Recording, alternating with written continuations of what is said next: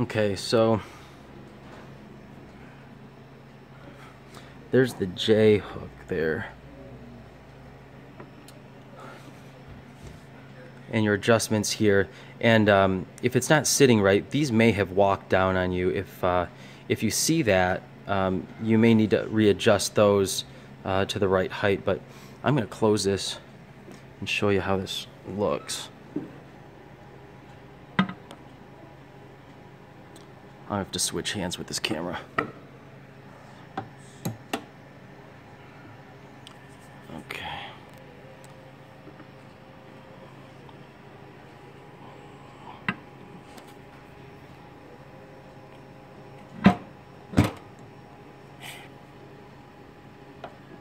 So that should not be flopping. It should, you can see my hand operating this. When I pull down on it, it should drag on the top of that retort all the way back and firmly seat into that latch as I push down on it. So as you can see, it's not flopping. And when I mean flopping, I'll open this up.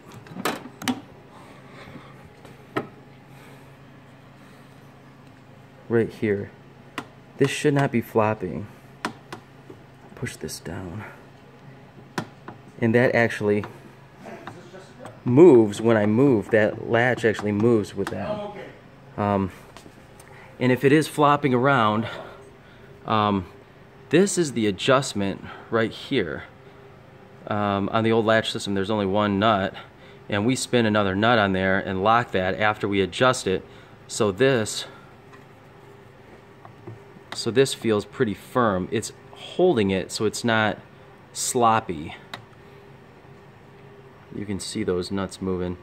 And if you have one with the nylon backing, that may be walking. When you keep doing this, it might be walking back off of those threads. So that's basically what we do. We just make sure it is sitting down right in that latch.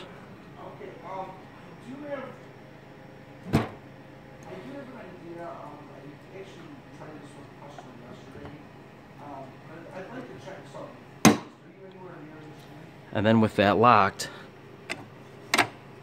there's no way it's going anywhere.